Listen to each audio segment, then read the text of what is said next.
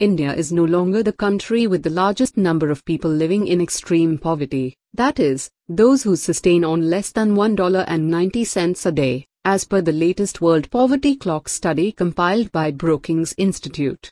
The dislodging of India from the ignominious number 1 position is a feat that took over 50 years to achieve.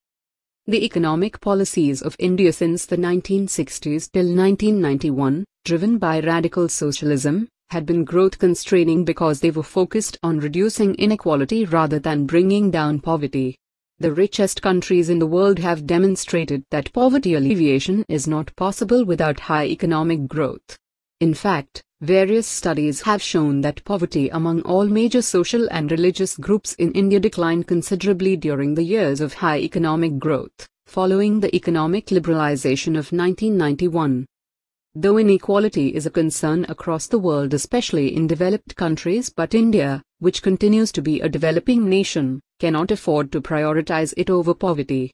India must remain steadfast in pulling more people out of extreme poverty rather than punishing the rich.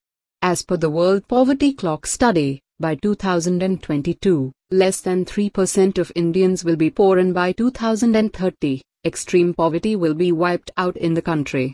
However, all these projections are dependent on economic reforms without which India cannot expect to exit from the list of poor nations. Being number 2 among poor nations is no consolation.